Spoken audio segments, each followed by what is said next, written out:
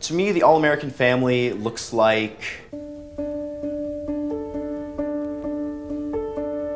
Got mom, dad, kids running around. Father, the head of the household. Husband, wife. They're probably of the same race. They're probably of similar backgrounds. The image changes a little bit for me as a gay man, but I still think of that more classic picture.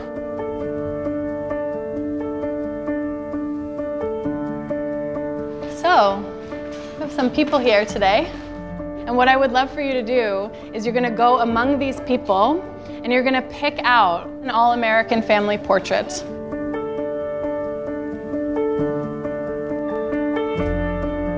All right, come on back. Everyone who was chosen, you're gonna come together to your spot.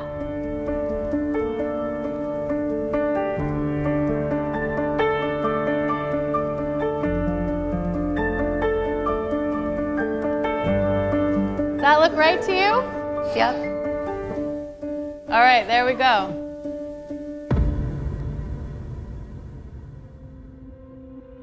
We have a surprise for you. There are a number of real families here with us today. Would you like to meet them?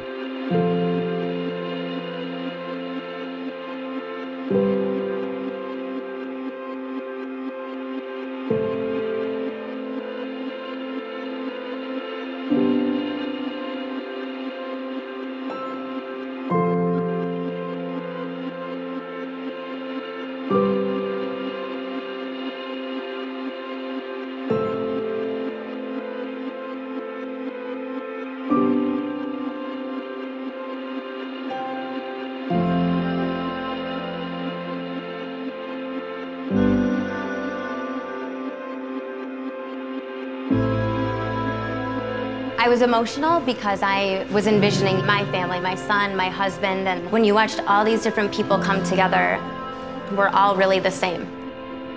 Definitely changes my perspective on a traditional American family. It was what I pictured in my head. What surprised me was the man who I picked. It's a two-father family, and when I picked him, I was just going with, okay, this guy looks the most like how the stereotypical father might look.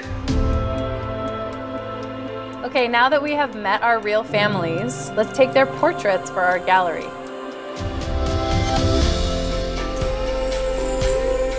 Reached a point where I was no longer married. I still wanted a family. Why not be different and just make my own decisions? I tell her all the time that having her was the best thing I ever did. Even though that he says it like almost every night. We are a two-mom household that absolutely loves what we have, which is family. Well, our family is not the traditional family. Together, we have really made our own culture, made our own traditions.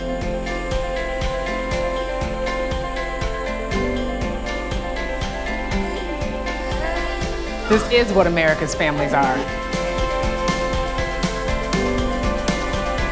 To see that there's happy families out there that look like anything, look a lot different than what you may have seen years ago or decades ago, to see them happy, and that really meant a lot. It's great to see that we're not alone. There's so many people who are just like us. We're not alone.